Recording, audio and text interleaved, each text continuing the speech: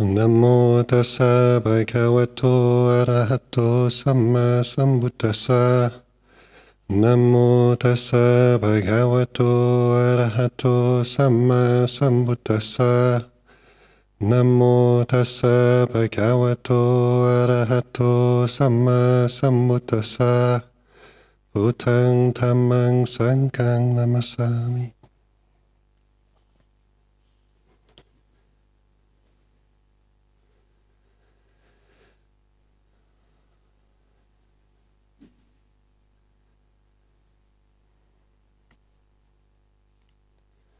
So Ajahn Amaro invited me to say a few words upon returning from a long trip overseas with Luang Por.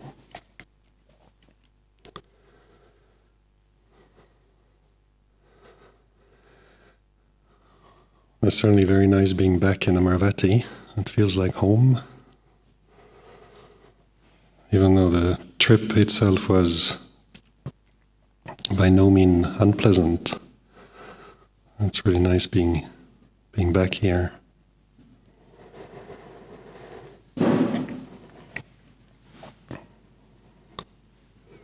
Luang Por travels surprisingly well at his age, at 88.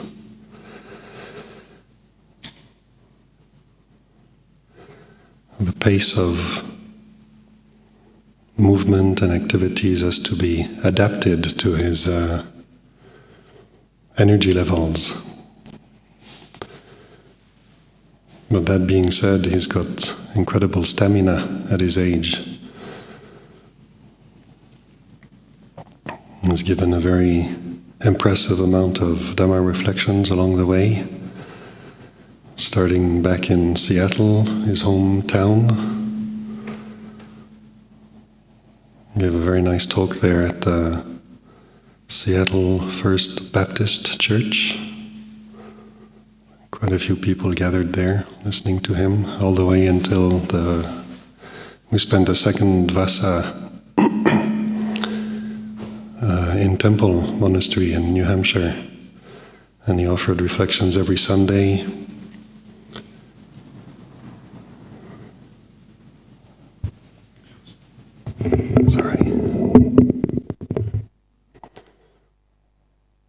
I was offering reflections every Sunday there and did a couple of Q&As, met with the monastic community half a dozen times just to answer questions with a few guests. And it's very inspiring to see how generous he is with his time, with his insights, sharing his experience. It's also very beautiful to see how happy it makes him to share Dhamma.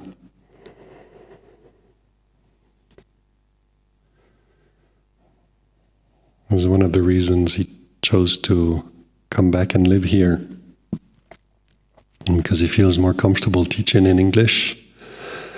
In Thailand, he always had some resistance to accept invitations to teach Dhamma in Thai, because that means work, finding the words and feeling unsatisfied with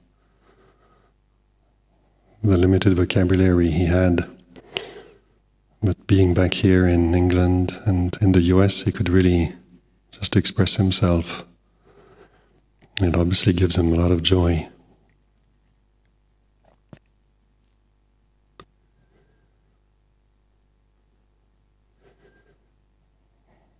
So coming back here feels like being back home, but also feels like just touching base before moving on again. In early December, in about just over 3 weeks, Luang Por is off again for 2.5 months to mainly visit Thailand and attend the opening of the Uposatha Hall in Wat Pananachat, which was the first monastery he founded. So he's very happy to attend that and give Ajahn Kivali his encouragements.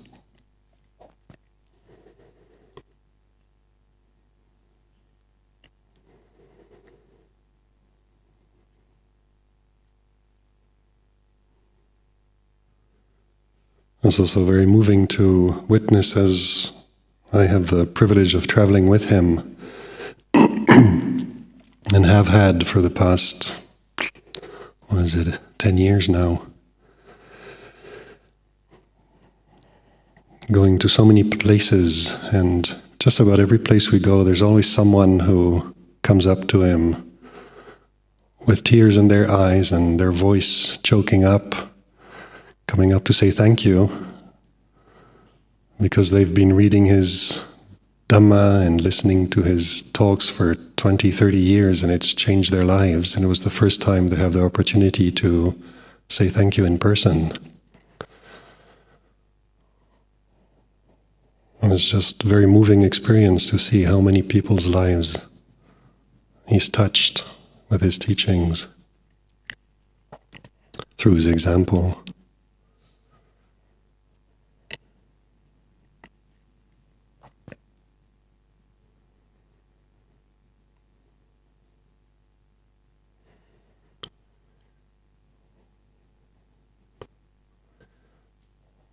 I myself feel incredibly privileged, honored, and lucky to be in the position I am in, being so close to him.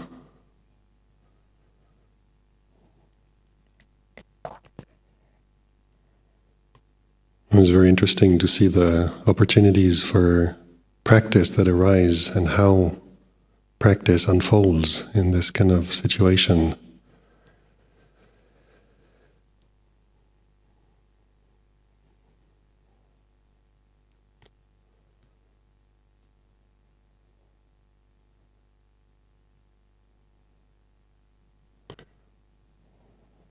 Remembering how the Buddha describes the three levels of wisdom, like memorizing teachings, hearing teachings, memorizing them, thinking about them is the first level, and then slowly learning to integrate what we've memorized and compare it to our experience and how it relates to our experience, the second level, and then when we've brought it into the heart, letting the Dhamma guide our heart and how wisdom is revealed once we're settled in the heart, in the silence, and we can just watch the present moment happen. And for me, it's very beautiful to realize how that has been guided by Luang Por's teaching.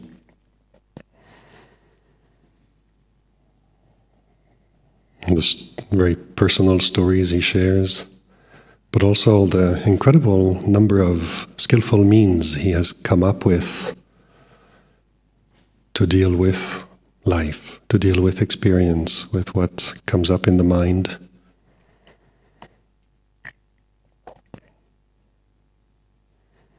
Hearing him talk about it and then really bringing it in and learning how to use it, trying to figure out how to use these tools that he talks about, which he has had so much success with. A simple example is how he talks about intentionally thinking and noticing the silence, the pause between the thoughts, noticing consciousness, aware of thinking, and then being aware of no thinking.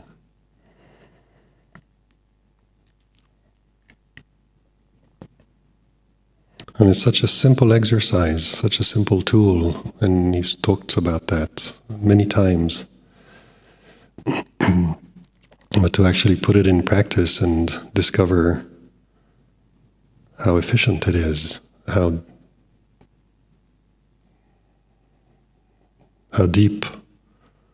deeply it opens up insight, it's a wonder, really.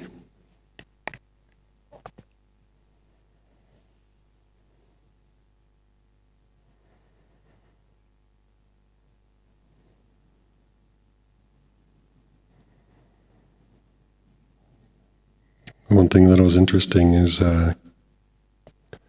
coming here There's this tradition of having personal retreat time, or self-retreat time, whatever it's called. And then in Jetawana in New Hampshire, they do the same during the Vasa. And I'm often asked if I'd like to have some 3 weeks, a month of solo time. Most of my time in Thailand, we didn't train with that. It wasn't an option. In Thailand, very often you just follow the routine in the monastery and learn to use the practice just with daily life as it is. And not many monasteries offer solo retreat time. So I experienced that when I was a novice and my first Vasa as a monk, and that not anymore. And I remember loving it very much, finding it very useful as well as pleasant.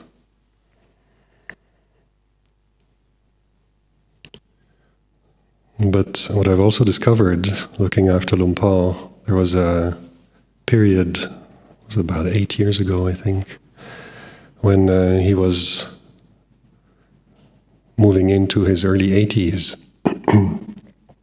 And it became apparent that it would be good if someone stayed in his kuti and downstairs rooms in case he needed help.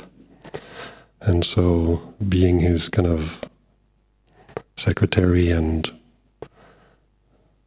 main upatak, I was invited to do that, and I was very happy to. But then I discovered that as nice as it is to have a room in a building with electricity, a fan, which is a precious commodity in Thailand, a bathroom with running water and hot water, I missed my kuti up in the forest. And sometimes I'd find myself pining for that solitude that I experienced living at the end of the path, down one end of the monastery. And that feeling of seclusion, of being away from everything and everyone.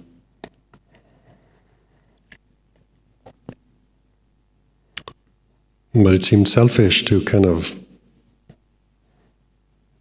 put that before looking after Lumpur. Unfortunately, by then I kind of had heard his teachings often enough to remember that we can't help the way we feel. So I kind of looked at that and just noticed it as just a feeling arising. And as soon as I just watched it as that, I didn't miss the kuti so much anymore. The feeling was still there, but I didn't feel I had to agree or disagree with it, follow it, or have to think otherwise, or feel guilty for thinking that way. And then this has come up very often over the years, traveling with him as well. Because sometimes traveling for 6 months, living out of a suitcase, spending 10 days here, 6 days there, a few days on the road, and then being on the move all the time. On one hand is fun, but on the other hand it gets tiring. The feelings arise that I just want to stop and settle down somewhere, put down some roots, breathe a bit.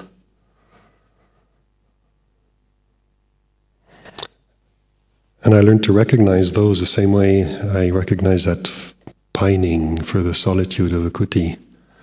It's just more feelings arising in the mind. I can notice that here, coming here and arriving here is taking 2 days to unpack and catch up on jet lag and sleep. And then I'm here, and I know that in about 3 weeks I'll be packing again to go off to Asia. And just watching what that does to the mind. And so, coming back to that opportunity to have 3 weeks or a month of personal retreat time. It's interesting to reflect on that. So I've never taken up that invitation, partly because Luang Por, being 88 years old, as many elderly people know, or as if anybody's cared for an elderly person, you notice that elderly people really appreciate a steadiness of help. If they get someone who's looking after them, they get to feel comfortable with them, to trust them, and that they know that their carer knows them, knows their limitations, their abilities, their preferences. And it's very reassuring to have that. And I can see Luang Por, as formidable as he appears when he's talking about Dhamma. When he goes back to his kuti, he's also just an 88-year-old man. And his balance is not so good, and his eyesight is not so clear, and his hearing is not all that sharp. And there's a sense of vulnerability, of fragility there. So I've taken the occasional trip back home to visit my parents and whatnot, and he's very adaptable. He knows how to adapt to a change in when I leave and someone else comes and look after him. But I can see that he really looks absolutely delighted when I get back, because the guy who knows me well is back and I feel safe now. And it's really quite moving to see that. So one of the reasons I kind of declined the invitation to take retreat time is because I don't feel I can do that to him. But the other reason is also because I've discovered that whatever our conditions are, it was the case when I was a junior monk, undergoing my period of training until I was 5 vasas, and then the early Majjhima years when I was able to explore different possibilities, spent some time in Wat Papong with Luang Por Liam. After a few months, he sent me to a very secluded monastery out in the middle of nowhere, where I was just living with 3 other monks in the heat of the hot season, doing some tudong, and then being with Luang Por. The one constant thing that arises is what we just chanted earlier in the Dhammacakka Sutta. Desire, wanting things to be a certain way, not wanting them to be the way they are. And that's basically what the practice is about. Learning to recognize that.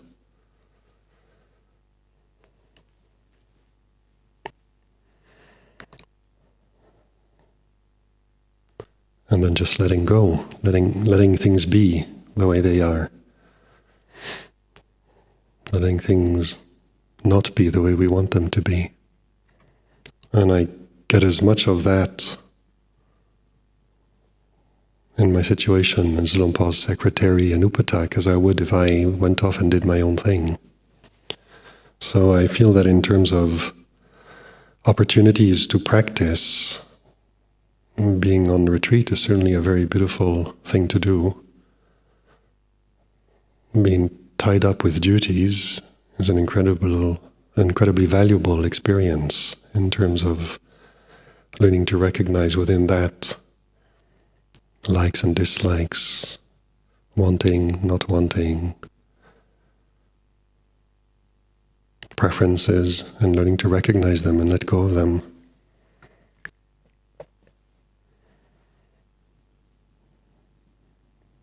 That often makes me think of people who take on the duties of abbotship, such as Ajahn Asoko, Ajahn Asoko.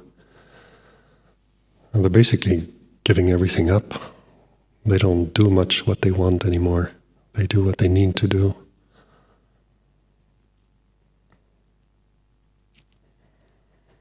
And it's a very beautiful aspect of service. So in my case right now, it's in service to Luang Por. recognizing which parts of these conditions are a blessing due to the particularities of this condition, being close to Luang Por, getting to hear a lot of Dhamma, have encouragements, being able to just watch him, how he deals with solitude, how he deals with business, receiving guests, how he deals with old age, the patience and equanimity he brings to it. So there's a wealth of teachings there just in witnessing his example. But also in the willingness to serve, or giving the opportunity to think of something else than me. What I would like to do, what I would prefer. Do I want a retreat? Do I want some solo time? Do I want my kuti up in the forest? They're very good things to do, but somehow the common thing there very often is me. And I never seem to be quite as happy when I'm doing something for me as when I'm doing something for someone else. And so serving, offering service as looking after Luang Por over the years has revealed itself to be an incredibly beautiful opportunity, because I'm constantly offered the opportunity to put me aside and do what I need to do for Luang Por or for the guests who are wishing to see him when he comes to give a talk or whatever it is.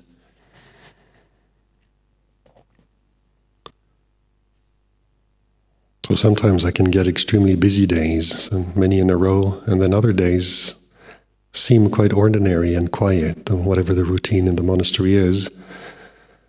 But very often those days I rarely have more than 2 hours to myself. Every 2 hours there's something comes up in relationship to Luang Por.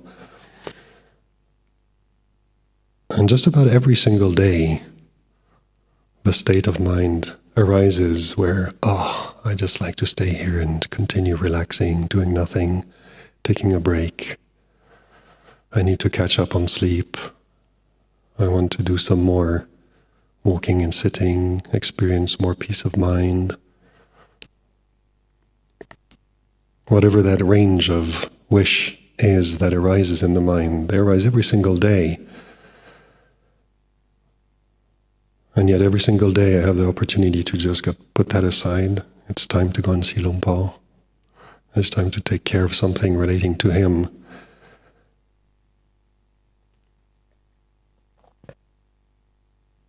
And on top of the fact that it is for him and is very beautiful and precious to have the opportunity to serve him, it also is every single time the opportunity to put me aside.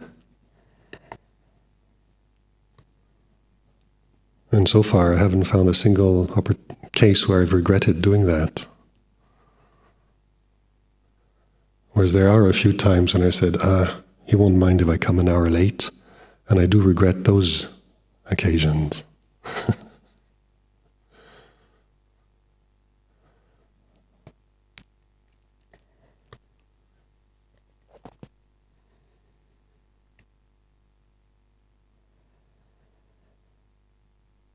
So there are many, many ways in which serving really is a blessing. And here in the monasteries we have these opportunities to serve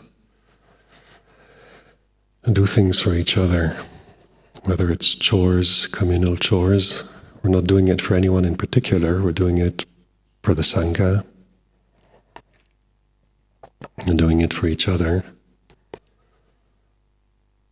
And sometimes we're not doing it for anybody at all. There's this Luang Por Liam, who visits many of the branch monasteries. He kind of teaches his disciples that whatever monastery you are in, you're at, you're in, is your monastery. If you see rubbish on the floor, pick it up. If the toilets are dirty, give them a bit of a clean. It's very beautiful, that selflessness that comes from. And Napoleon's been building temples and bathrooms and kitchens and dwellings, useful buildings in so many monasteries. And he's a happy man.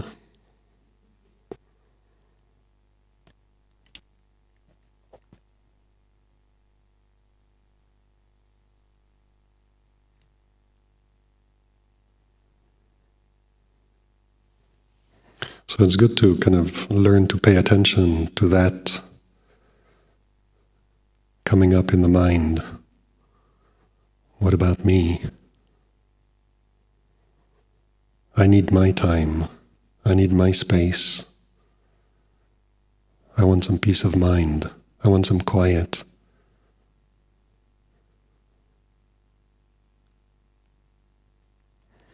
I'm not suggesting you disregard it and systematically dismiss it,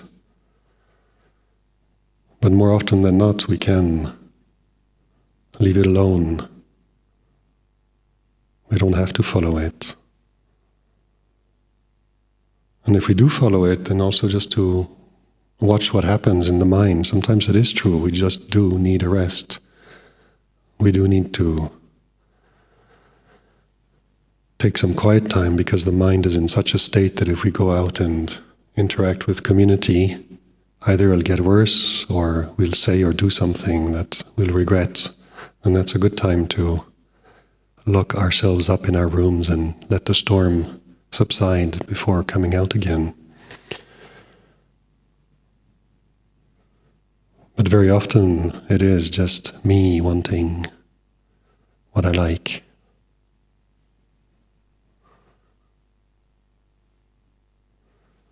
And then to explore, follow it sometimes and look at what it feels like. Do we become happier? Do we become more adaptable, more open?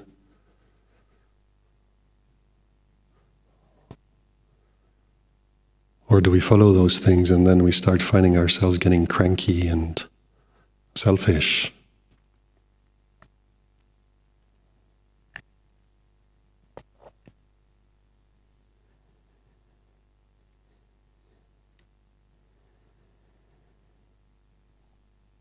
One of the blessings of my life was that I was able to take a year off from studies after high school before starting university, and I went to Thailand, to Wat Pah Nanachat, and spent almost a year with Ajahn Asoko in the monastery. And my plan was to just spend 9 months there, then go and do a spot of traveling in India, go back home to Geneva, start medical studies, and get on with life. But the experience in the monastery really kind of turned me around, and by maybe 5 or 6 months had gone by, Ajahn Asoko had the kindness to allow me to ordain as a novice, which they don't usually do on a temporary basis. So I was tasting that freedom that comes from not having involvements in the world that Ajahn Amaro was describing this afternoon during the ordination, when 10 precepts allow us to put down money. And the number of entanglements that liberates us from, I couldn't even imagine before doing it. And it was such an incredible experience. I didn't have to go into town anymore. I wasn't exposed to all the things that desire could engage because I had money and I could consider whether I wanted and I could and I should. All of that just falls away because we're not using money all of a sudden. And I remember sitting on the balcony of my kuti, just in the edge of the outer forest in Wat Nanachat in the hot season. I was looking out over a mango tree and the Jongrom path, the meditation path next to it. And I realized, even with that little experience I had, just a few months, keeping 10 precepts, being part of the Sangha, and having taken that step of renouncing, that what made the joy of monastic life isn't so much something you get, something special that you experience, but it's the joy that arises when there's less suffering. It's like the sky's opening up. All of a sudden there's more space and less suffering means we're not always feeling cramped and tense and defensive and reactive to life. All of a sudden we can relax, start opening up, and that is joy. So it's not a joy of getting something, it's the joy of suffering, diminishing, ceasing.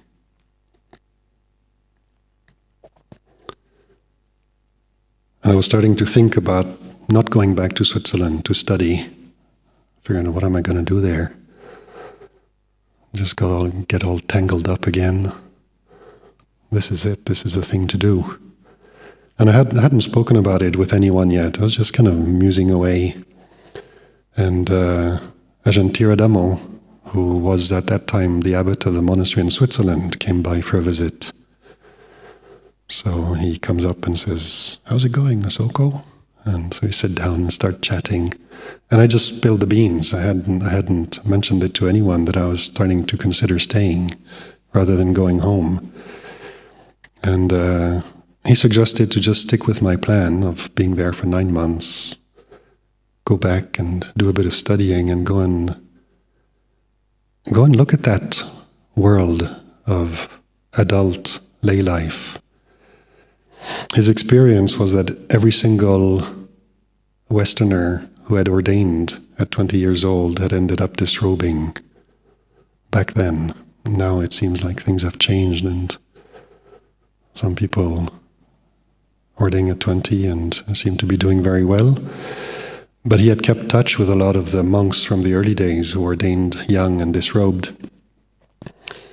And even though they may have been living wholesome lay lives, they always had this kind of regret in their heart, saying that their years as a monk was the best thing they had done with their lives.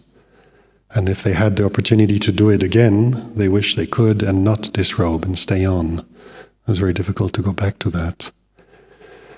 So Ajahn Dhamma was saying it would be really a pity it would be good if I could stay and it worked out. Maybe there was enough barami for that to happen. But on the other hand, if it didn't happen, it would be really sad to live with that regret in the heart for the rest of my life. And it seemed like really good advice. And he suspected that one of the reasons those young men disrobed is because they didn't know what they were leaving. I certainly didn't. I was living with my parents and I came straight to Thailand, to the monastery, all starry-eyed. And so I took his advice and went back, and I ended up spending 9 years studying, working, before finally I had the feeling that it was enough. I had experienced what I needed to, and I was sure I didn't want this. I wanted to go back to the monastic environment. And it really surprised me coming back to the monastery. I had kind of this idealistic expectation that I would come back, pick up meditation where I had left it, taking on the precepts and getting back into the fray and continuing the work where I left it 10 years before. And what surprised me was to realize after a few months notice the difference in the momentum there was behind the habit of following my way. When I'd been there at 19, 20 years old, there was a certain experience of it, and adapting to the routine of the monastery, going to Taodam, experience. I was there when they had the funeral of Lompocha, which was an incredible experience and was incredibly chaotic as well. And there was a certain ability to adapt to that, to just go with the flow. And then I came back at 30 years old and ordained again to my Anagarika, novice, ordained as a monk. And as I'm going through that, I realize, wow, me has become more important in 10 years. And not in the sense of anything evil or anything like that, but 10 years as a layman, I had basically been following my wishes. I did studies and stuff like that, so I had conditions I had to work with, but generally speaking, I was earning some money, I could do my thing. If I wanted to go traveling, I would go traveling. If I wanted a nice bicycle, I'd buy a bicycle, and then on sunny days go out, and there's all whole kinds of things, and looking at it is very much developing the habit of following my preferences. And nobody was making me do what I didn't want to do in any serious way. And it was quite remarkable to notice the difference of 10 years of following my preferences. And all of a sudden I was back in the monastery in similar training conditions, and I noticed that the resistance to adapting and doing what was required, that resistance had kind of climbed up a notch or two.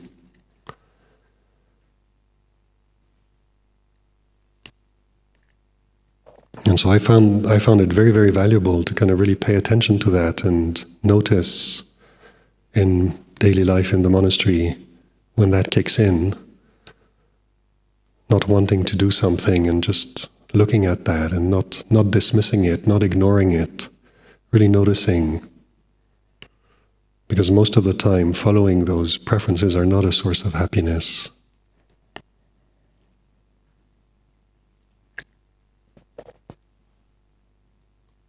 They're a way of just cultivating self, what I like, not getting involved in things I don't like.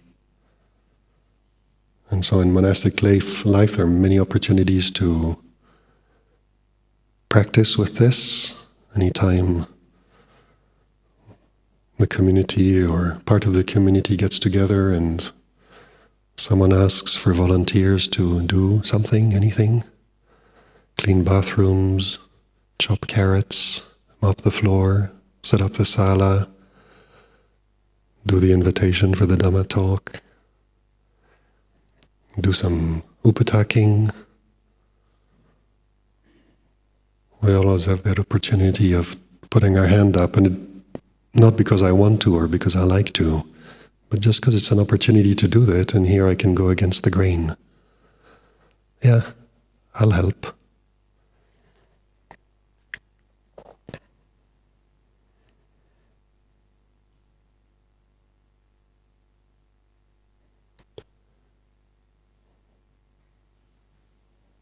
It's basically using the opportunity to cultivate selflessness. Lompo Ganha was a very, very impressive monk whose monastery is next to Ratanawan, where we were living for 10 years. He talks a lot about Siya Sala. In Thai, that means sacrifice, sacrificing, giving up. He emphasizes that. But I have heard more than anything else, Siya Sala.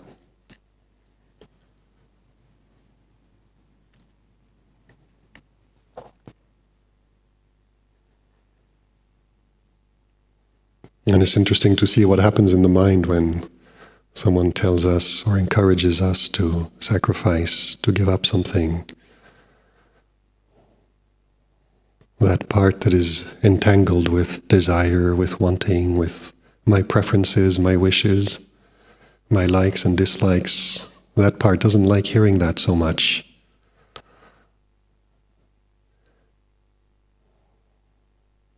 But all we have to do is remember how happiness increases when we let go of self, and then sacrifice, opportunities to practice sacrifice, giving, letting go, become synonym of cultivating the causes for less suffering and causes for happiness.